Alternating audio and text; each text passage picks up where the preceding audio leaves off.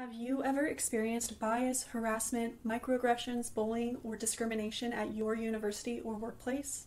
If you answered yes, you are definitely not alone. In fact, you are in the perfect place. Statistics show that often over half of people who are minorities in their fields have been victims of these illegal infractions. Over half. That means it's not a matter of if you will experience harassment, but when. And how do you navigate these difficult situations at work and school? 12 years ago, when I was a physics major, I had no idea what to do if someone made me uncomfortable for being the only woman in the room, or if someone asked me out during a poster presentation. I'd often brush it off or just ignore it because I wanted to stay on good terms with my colleagues.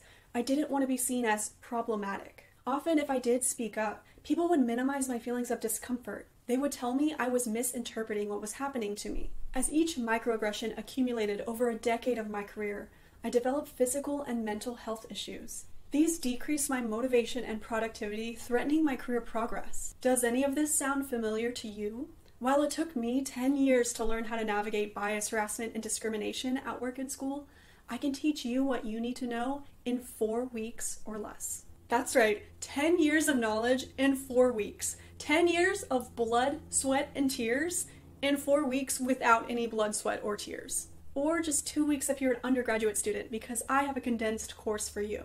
The STEM Thrive Guides courses teaches you everything you need to know so that you can navigate difficult workplace situations involving bias, harassment, and discrimination with confidence so that you can focus on your big career goals. By the end of this course, you will have your own personalized toolkit and be prepared for when you experience bias, harassment, or discrimination at your work or school. In this course, I share stories of my real-life experiences to explain how to use the resilience mindset and the reporting framework. These are one-of-a-kind, unique processes that I developed to reach win-win outcomes when navigating these difficult situations. While my experiences are only with sexism, the resilience mindset and reporting framework can be applied to reach justice for any situation involving bias, harassment, and discrimination.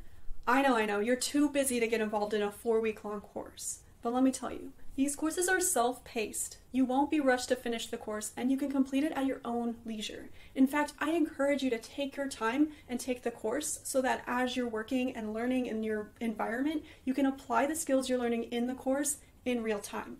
And once you finish the course, you'll have access to a list of amazing, verified mentors and coaches that want to offer you one-on-one support. This course will transform the way you see and navigate difficult situations and enable you to focus on reaching that degree, promotion, or dream job.